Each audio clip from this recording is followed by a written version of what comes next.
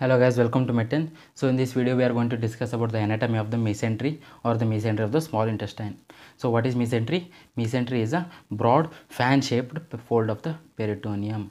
It's a broad fan shaped fold of the peritoneum.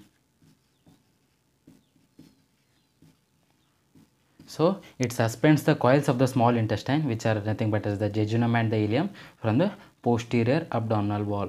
It will suspend the jejunum and the ileum from the posterior abdominal wall.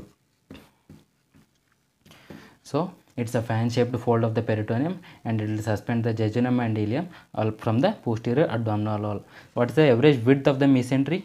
So it is about 6 inches. 6 inches or 15 centimeter. So the mesentery will extend only from the 15 centimeter and the maximum width will extend to 8 inches or 20 centimeter in the central part, and it will gradually diminish towards the proximal and the distal parts. So what is the general features? Coming to general features of the mesentery. So the mesentery has two borders. One is the attached border. We have the attached border, and then second thing we have is the free border. So there is the mesentery. Then one is the attached border in the posterior abdominal wall, and the free border will come from the attached border like this. So free border will arise from the attached border. So now let's look at the root of the attached border, and also we'll look at the contents of the mesentery. So coming to the root of the mesentery.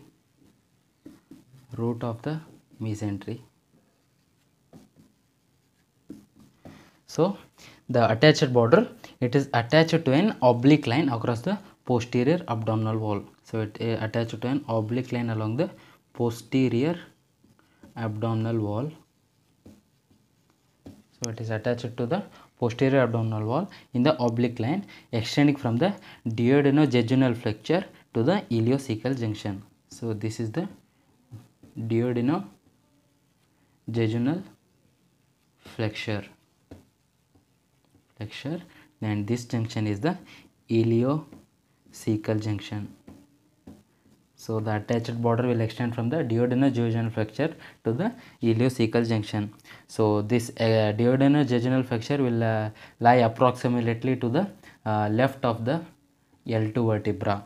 It lies to the left of the L2 vertebra, whereas the ileocecal junction will lie at the upper part of the right sacroiliac joint. So what are the structures that are caused by the root of the mesentery? So structures crossed by the root of the mesentery. Firstly, it will cross the horizontal part of the duodenum. So sometimes they may ask what are all the structures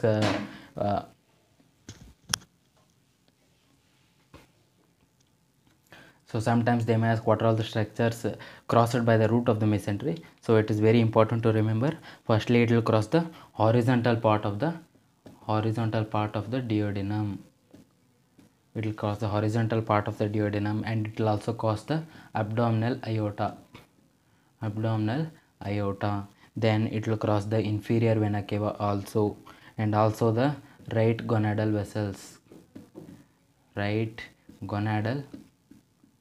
vessels, and also the right ureter, and also the right psoas major muscle.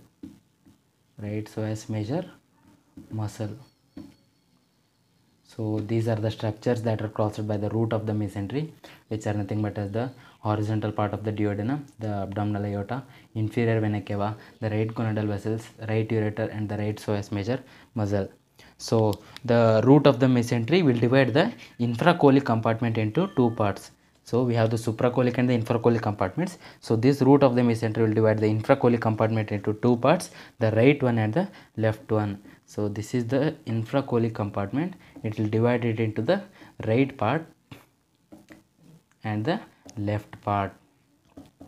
So the free border of the right part, this one is the small, right, and it terminates into the right iliac fossa. Right part is the small, it is triangular in nature and terminates in the right iliac fossa, and the left one is larger. it is left one is larger, right, compared to the right, and this the left one is larger and it passes without interruption into the true pelvis. So it is quadrangular in nature, quadrangular, and it's larger than the right side and it will directly pass into the pelvis. So now let's discuss about the free border or the intestinal border. But coming to the free border,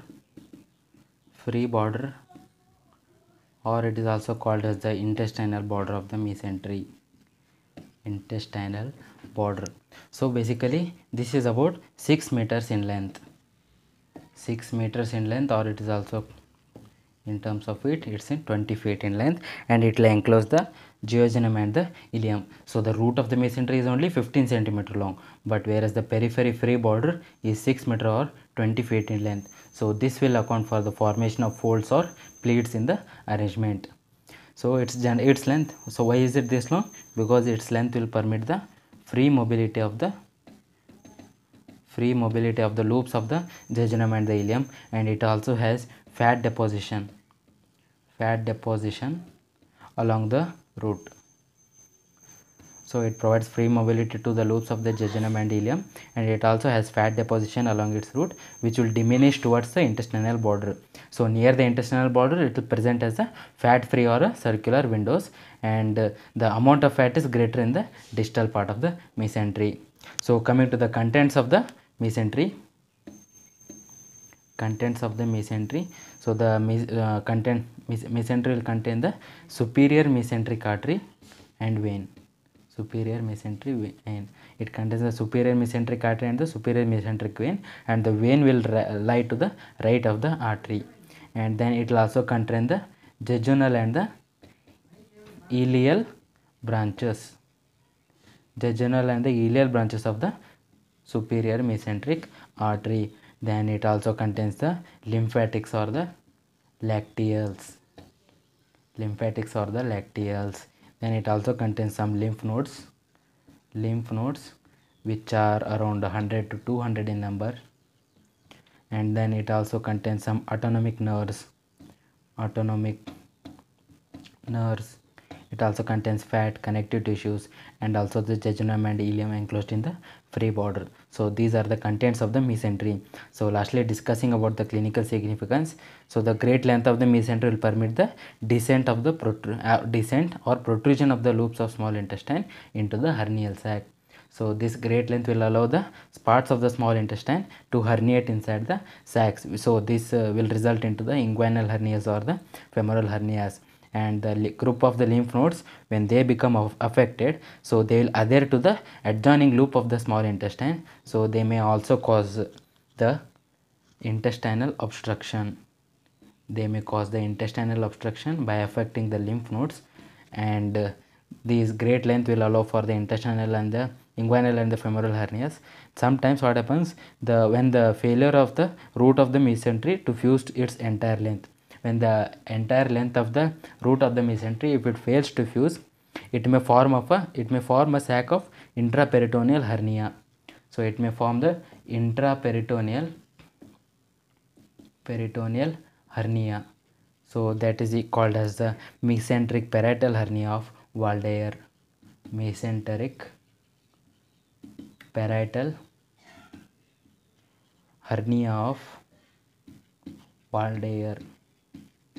So what happens in this case, when the failure of the root of mesentery to fuse over its entire length with the posterior abdominal wall. So this will allow a peritoneal pocket to be formed, and as usual it may form a sac of the intraperitoneal hernia. So this is called as the mesenteric parietal hernia of the Waldeyer. So this is about the clinical significance, the contents, the free border and the attached border of the mesentery. So if you watch the video till the end, please make sure to subscribe and hit the like button and share it to your other friends who are in need of the anatomy. Thank you so much.